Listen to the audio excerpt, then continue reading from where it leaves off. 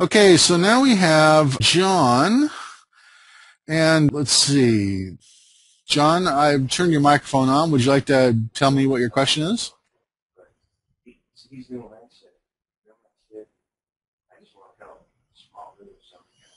I think your microphone on your side must be turned off or turned down or not plugged in or something because I can't hear you. But I'll go ahead and read your question out loud and leave your microphone on, and when you chime in, we'll know it's working. So the question is, I want to make a page like this with reports that people can download, and the page, let's see, so that's http://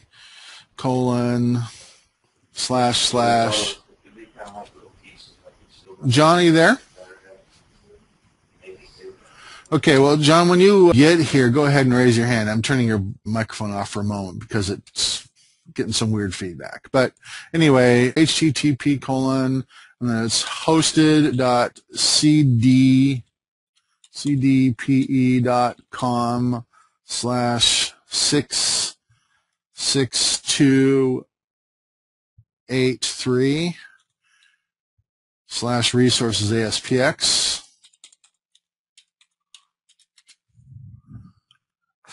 Okay, and so you've got these different reports that you want to download, and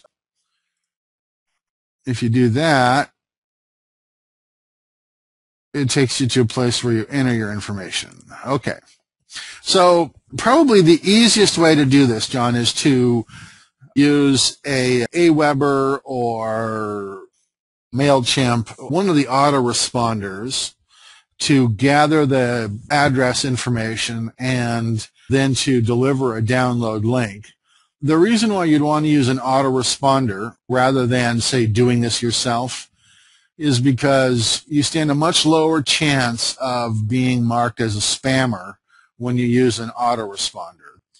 The spam folks, spam algorithms make a general assumption that if you're using one of the reputable systems for sending out email that that it's not spam because they police themselves so well. Anyway, you decrease the chance that your email is going to get caught in spam. And so that's the best reason for doing this. And so if you use someone like Aweber has, let's just go to my Aweber account for a moment, www.aweber.com.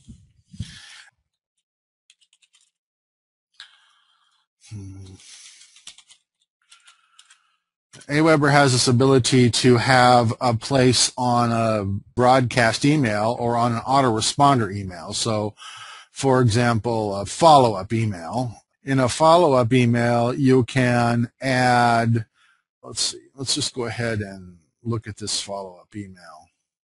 On this follow-up email, you could easily add a link here to a place on your site that would allow them to download the file. And then all you got to do is name the folder on the site where you're holding it, or actually you could just use the media library to upload the file also. But then all you would do is, that little button here, this button would take you to a particular sign-up page, and you'd end up with a sign-up page really for each of these individual reports, right? Unless you're going to give them access to all the reports with one sign-up, which maybe makes sense. But this takes you to a sign-up page. Yeah, so they've got financial stability or resolution, ASPX, but if we teach freezes and foreclosure, yeah, so they've got a sign-up page for each individual report that they have, and so that's what you would do also. You have a sign-up page with its own sign-up form for each one of those things. And if you go to my videos, you will see that I have a whole thing on how to use, it's lesson 14, add email marketing, but it shows you how to use Aweber and how to create the broadcast form and how to create the list and how to create the sign-up form and all the rest of that stuff. So all of that should be there for you without any problem at all. let's see. I'm going to see if your microphone is working yet. Yeah. Is it working, John? Yeah. Can you hear me? I can. Okay, cool. Perfect. All right. Sorry about that. Hey, no problem. Good to meet you. Anyways. Yeah, great chat. I'm loving the site and everything, so I really appreciate it.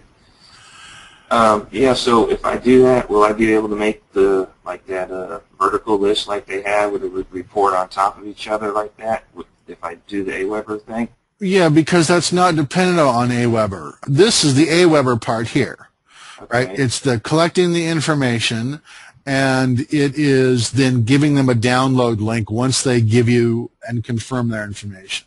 That's the Aweber part. This part is not Aweber. This would just be you could do a table.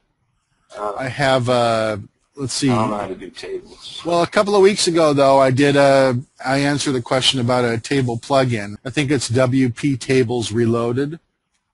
And all you would do is use that to create essentially a 3-column table with as many pieces as you want. And in column 1, you'd put your little image, and in column 2, you'd put the information, and in column 3, you'd put your link. And then that link would link to the specific page that had the Aweber sign-up form on it.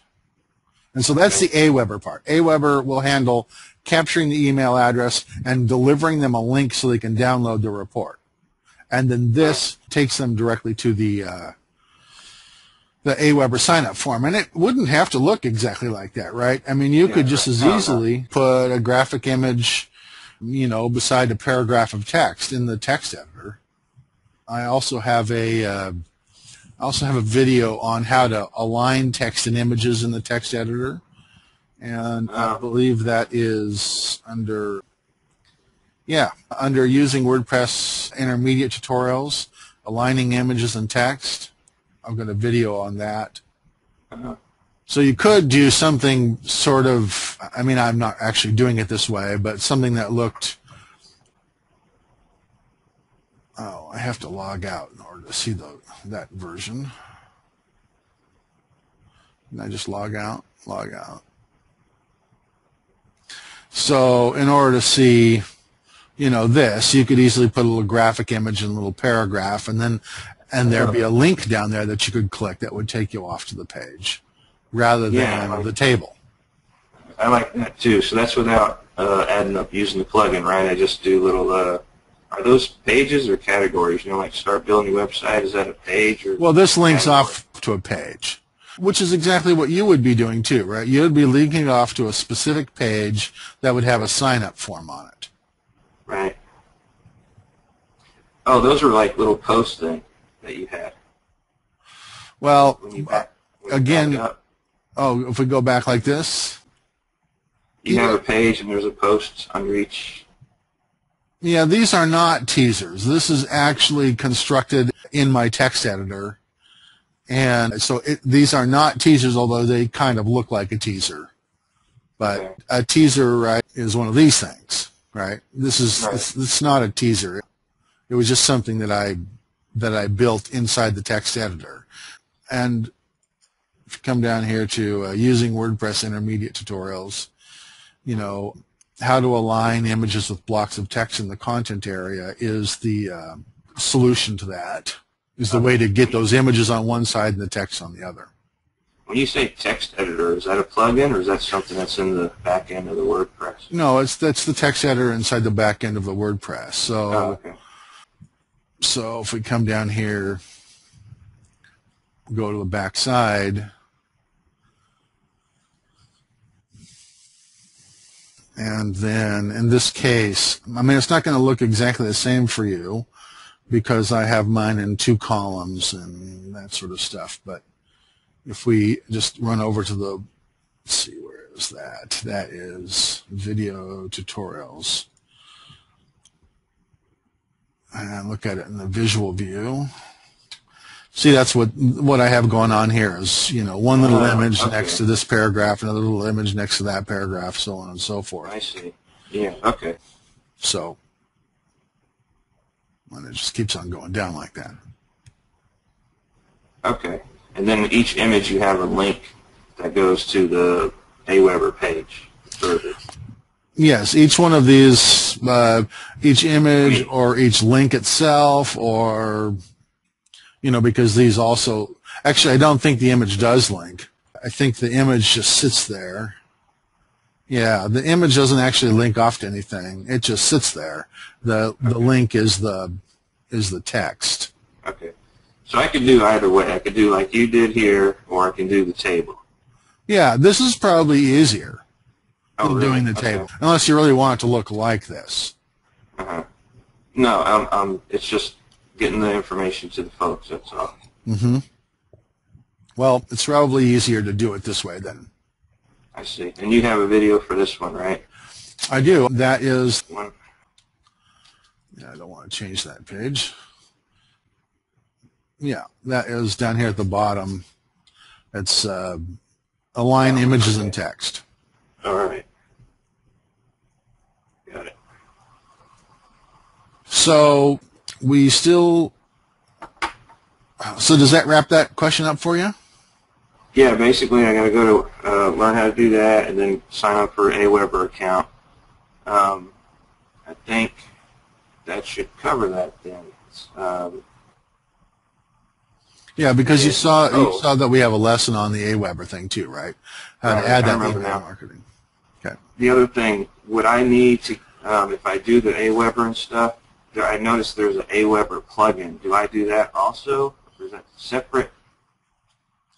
Well, I haven't used the Aweber plugin because they just came out with that. So, I mean, they came out with that. I finished this video series like a month ago, I think. And, well, I don't know when I finished it, but immediately after I finished it, they came out with their October 11th. This has been more than that. It's been more than a month ago. It just seems like it was a month. But after that, they came out with that plugin, and I haven't actually tried that plugin. So I don't know what the right answer to that question is. Okay. But I will. I'll take a look at it here. Probably kind of buried today, but I'll take a look at it tomorrow and see if I can. Maybe I'll add a little part to this lesson 14 so that we can see what that looks like. Right. Yeah, I saw that the plugin doesn't work unless you activate it, and so I didn't know which you did first. Do you sign up for Aweber first, or you do that plugin? Yeah, you sign up for Aweber first, and what I show in this lesson is how to, create those forms and insert those forms without a plugin. I see. But you can, they did the plugin to make it easier. Now, whether or not you can have, if you've got 14 different reports, whether or not you can have 14 different widgets, each one linking off to a separate list, I don't know. That's the thing that would be interesting to find out. I mean, it wouldn't really work if what you did is if it only went to a single list. Because if it only goes to a single list, there's no way for you to give them a download link, for only one report. You'd end up needing to give them a download link to the page that had all the reports on it, and they could download whatever report they wanted. And if that's the way you want to do it, then you could get away with a single list.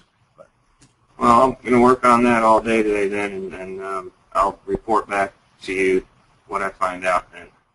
Great. And feel free to, if you work on it all day and then you call later on this afternoon when I've got the next one going, we can take it up again there. So. All right. Sounds good. Okay. All right. Thanks so much. Thank you, John. Have a good day. Bye. Bye-bye. You too.